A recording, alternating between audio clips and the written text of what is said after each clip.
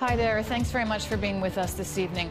More deaths and a record number of COVID-19 patients in hospital tonight, with over 800 new cases in BC in the past 24 hours. There have been 5 more COVID-19 related fatalities, and there are now a record 515 COVID patients in hospital, including 171 in intensive care. That's also a new record for BC.